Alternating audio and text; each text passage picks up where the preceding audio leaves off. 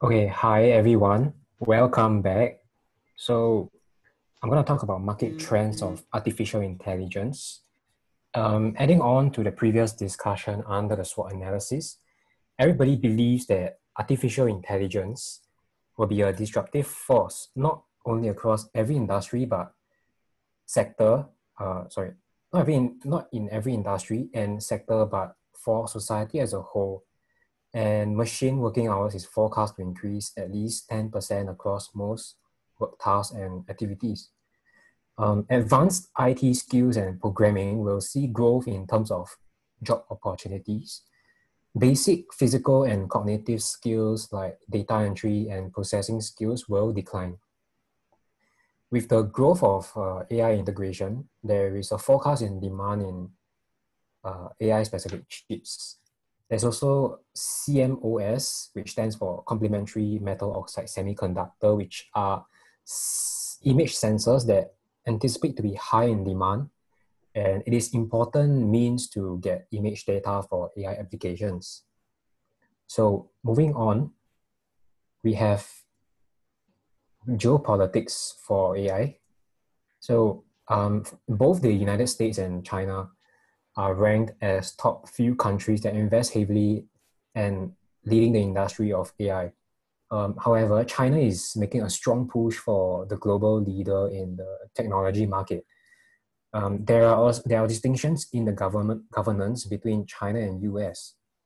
China has 4 out of 5 AI startups with funding of more than US 1 billion, whereas in the United States, the number of startups venturing into this industry is roughly 3.5 times higher than in China. This proves that the United States is more innovative for AI, while China focuses more on the concentration in bigger AI companies. As we know, Singapore is leading the AI experimentation in the region. Other countries are also shifting into such initiatives, and these AI adoptions require sharper business cases, more robust data ecosystems, and concerted talent. So Singapore, Malaysia, and Vietnam ranks the top 3 countries in terms of AI adoption. Industries like telecom, financial services, media entertainment, retail, and healthcare are the most common AI integration across the region. So moving on to the next slide, I will pause on the time to Kai Jun. All right, thanks. Okay, so for what I've covered during the research itself is actually cloud computing.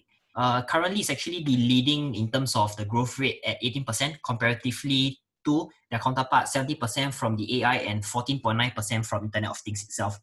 So the reason for this is also because of the advancement in the tech in all fields. There's actually an increase in demand for servers, database, and storage itself. So this is actually to aid in terms of the networking, analytics, and the intelligence over the internet at a faster speed with much more flexibility itself. So cloud is actually they accounts to more than a third of the IT spending worldwide. And due to the pandemic itself, many businesses are actually forced to integrate work over the cloud at this point of time. So from the graph itself, we are able to see in terms of the spending and the forecast in the near future itself, and they are here to stay in the sense lah. So for the macro outlook itself, looking into their perspective is the 3 leading players currently in the cloud sector is actually AWS, followed by Microsoft, then Google. So across the different industry itself, it's actually reported that 58% of firms outside use a combination of these 3 different cloud providers. And per mention, adoption rates, given the current pandemic situation, have actually accelerated the reliance of cloud to ensure, smooth transition within the workspace. APAC, Asia Pacific, is the current fastest growing, cloud market due to the explosion of Internet of Things devices, combined with the portability of computing power and the AI-driven tools across different sectors itself. So it's also actually forecast that Asia Pacific will actually hit up to a $76 billion by 2023 in terms of annual spending itself. Near home, Singapore cloud market is actually set to reach up to a US $3.5 billion by 2023 itself. So given the infrastructure and political stability, we pose as an attractive destination, for big techs to actually wanting to invest into Singapore in terms of like setting up the data centers here. So this number itself actually accounts up to 0.4% of our GDP.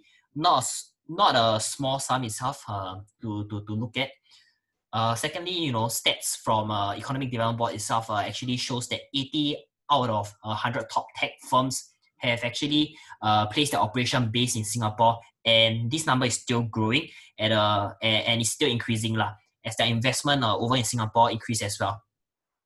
So the other reasons for our attractiveness is actually the successfully 22 bilateral and regional free trade agreements . Additionally, Singapore has actually signed 2 major free trade agreements with the European Union and the Comprehensive and Progressive Trans-Pac Partnership, which actually promote high standard of digital trade. So of course, given the I would say the pros and cons, we are looking at the cons at this point of time. It's always the two sides to the same coin.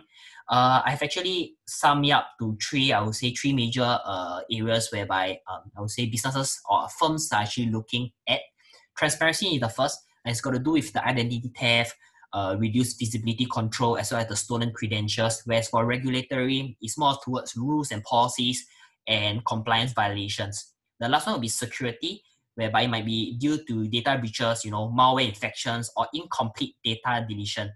So despite this, it actually is able to provide opportunities for service providers out there, with an opportunity to innovate in and improve in this particular area. So what I'm trying to say is that whichever service provider is able to, I would say, overcome, these areas in this aspect is actually able to lead this market as a leading player in this sense. So right now, I'm just going to show I will just show you guys what the report is all about and what we have actually gone through.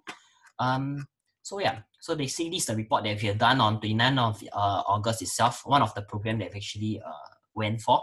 So we are able to, I would say, identify the entire industry, have an overview of like what's going on and stuff like that, and a little bit forecast to see what's going to happen in the future and their developments and stuff. Then followed by the research that Nick has done, which is got to do with artificial intelligence and their particular sector itself and how are they faring in a sense. And followed by my cloud computing itself. Yeah, we talk about the macro, relations, geography and everything. Before we actually dive, I would say, deeper into the competitive matrix and stuff like that, where we do a simple comparison across, I would say, 3 different companies such as like Alphabet, Amazon, and Alibaba . We do a SWOT analysis about them as well as a simple, I would say, numbers comparison, followed by a summary. So yeah, I'm just gonna move on right now. So to sum it all up, like I mentioned, like these are the only 2 sectors within the tech industry itself.